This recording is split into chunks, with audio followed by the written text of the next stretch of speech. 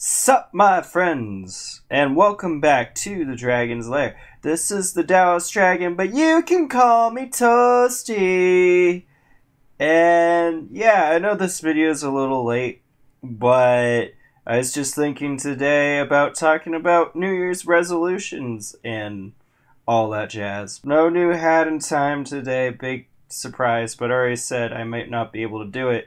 Part of what the holdup with that is I'm waiting for my dad to help me clean up the studio downstairs so I can record there. Yeah, I just wanted to talk about New Year's resolutions because it occurs to me I sort of made one this year. And I don't normally make New Year's resolutions because, I don't know, it's just weird to me to have to make this resolution to do something that you would actually want to do or like to do or whatever. To me, I don't want to say it, I just want to do it. For instance, I need to work out more, I need to start getting into shape and stuff, but that's not something that I would make a New Year's resolution for. That's just something that I would do. I feel that I'm just making an excuse or something to doing the whole New Year's resolution. Like, this year I'm going to blah blah blah or blah blah blah. And ultimately, for the most part, it falls through. And I know some people who do, follow through their New Year's resolutions. Most people don't. So I guess that's really why I don't care about New Year's resolutions, because I don't want to waste time saying words or making a promise that ultimately I'm not even going to keep. But, I mean, they're kind of nice, and I'm not going to take that away from people. And I sort of did make this one this year. I want to be more interactive with you guys, and I'm reminded back to when Markiplier first started. He would have these vlogs, he wouldn't know what to really talk about, and he would just talk about his channel.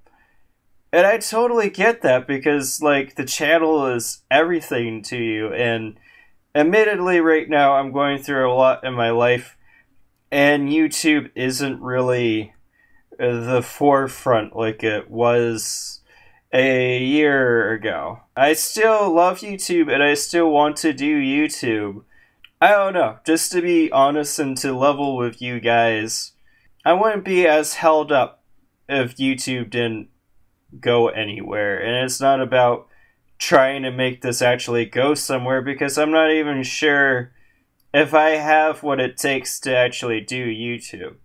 I'm probably just being a little too hard on myself because I've been just kind of wrapped up in my own head and things, so YouTube has kind of fallen off for me. I mean, for one, I always wanted to try to do 2 videos a day, and I've kind of just slipped into doing 1 video a day. And I feel like if I was to put in more effort or something, that I could actually do more than I am. And that might be true. I don't know, I'm still growing up. I'm still learning about myself, and I'm still going through some things. And there is some things from my past that I haven't properly dealt with that I'm trying to properly deal with.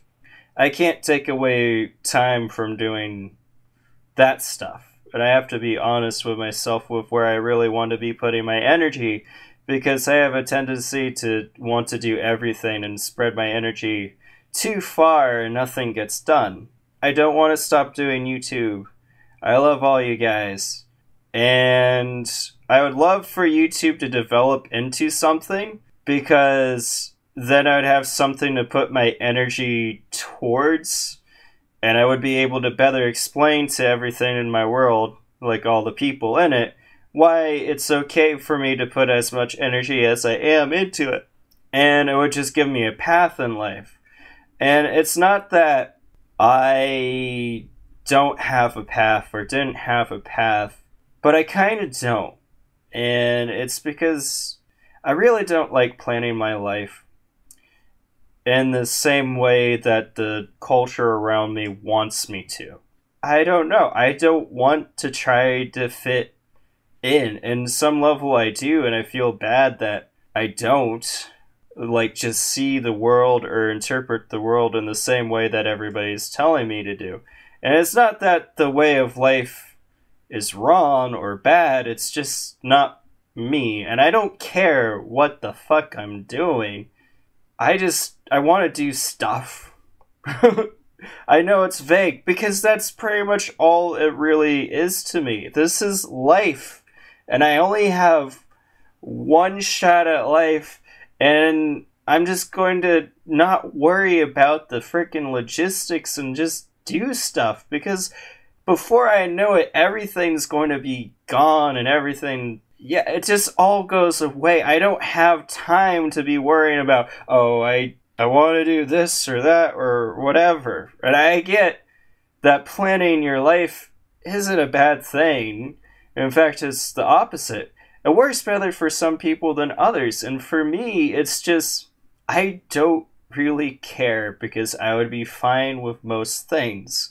So let's not get held up over that teeny fact and instead try working towards something that works and then go from there and just live, because that's what I really want. I don't want to be like trapped or pinned down into just existing. I know like lots of people say that, but it's like, well, I got jobs and I got bills and stuff that I have to pay. I don't just have the luxury of doing what I want.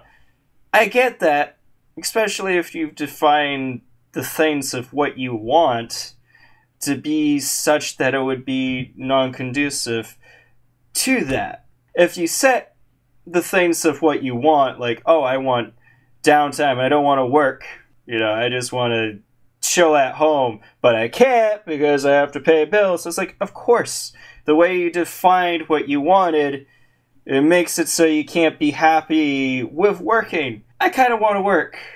I kind of want to do everything.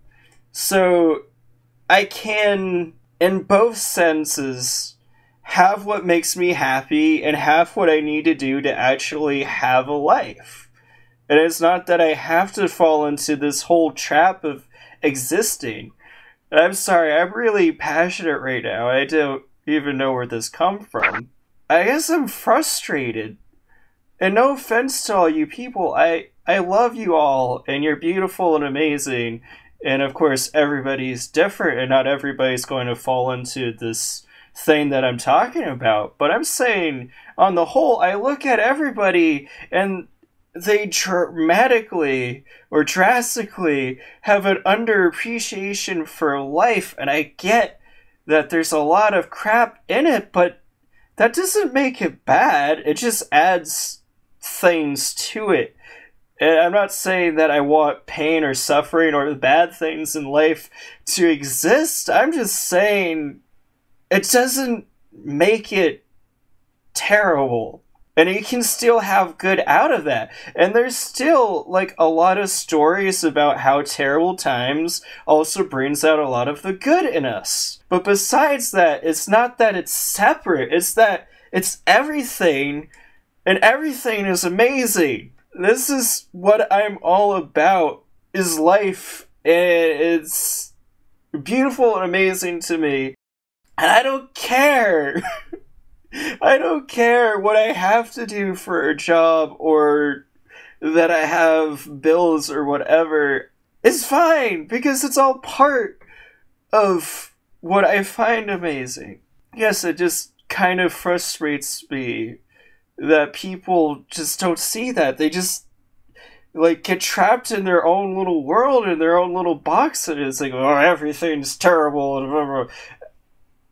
I can't get it, and I just want to be, look around you. I mumbled and I put all my words together.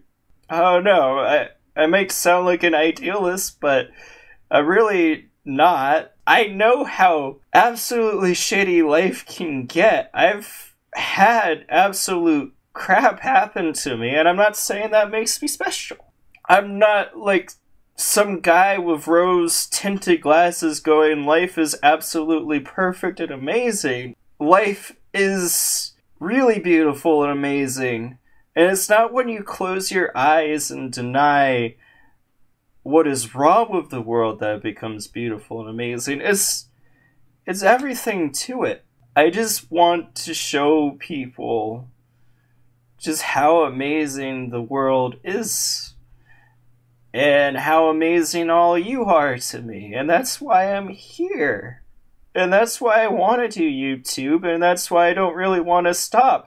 I wish this could be a platform where I could reach out to lots of people who might need me. But I don't mean that in a narcissistic way. Because I could give two shits about if people actually need me. As what's more important is that they actually get what they need. I don't want you guys to feel too bad, especially if you mess up or you have a boo-boo or whatever, or you're not as amazing in your own head as you'd like to be.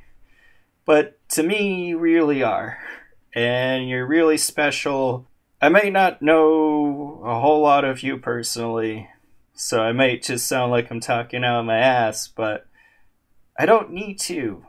And you are really amazing to me, and I hope that you can see that, but I'm always going to try to do my best to share that with you.